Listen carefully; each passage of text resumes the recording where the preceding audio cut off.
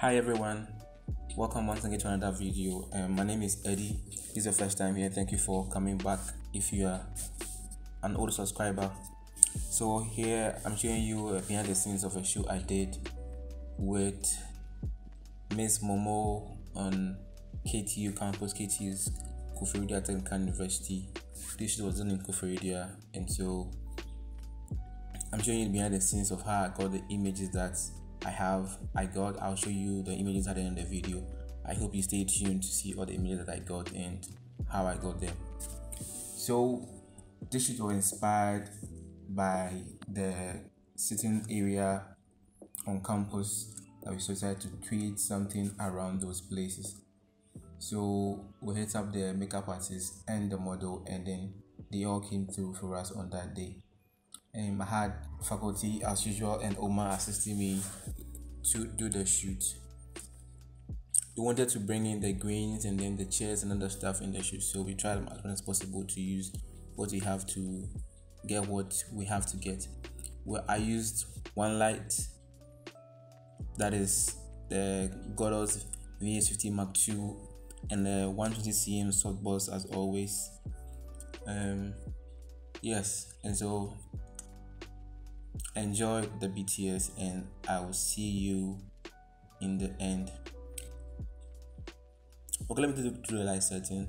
So I had the lights on one side of her, let's say 45 degrees of her, so I was getting this nice Rembrandt lighting at one side of her face. If you don't know what Rembrandt lighting is, let me know in the comment section. I'll show you how it is. But basically, on the Rembrandt lighting, you get some form of a triangle under the eye of the other side where the light is. So the light is on the right hand side, you get some form of an inverted triangle on the left hand side. If the light on the left hand side, you get an inverted triangle on the right hand side. I hope you get it. So we're getting more of Rembrandt lighting with this kind of light. So yeah, thank you, enjoy the BTS, and I'll see you in the next one.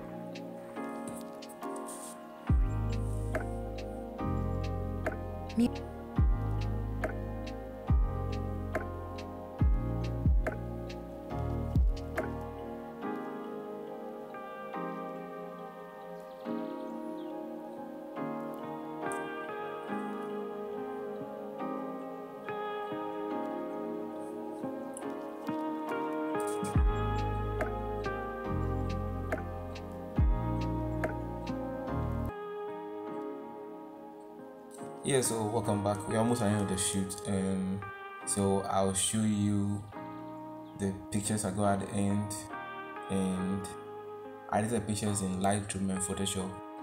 This time I couldn't show you where the image started and where it has gotten to. I had finished everything before I realized I didn't bring that, so I'll try as much as possible to bring that in next time, where I started and how I had watching to the image. So thank you for watching, and I'll see you in the next one.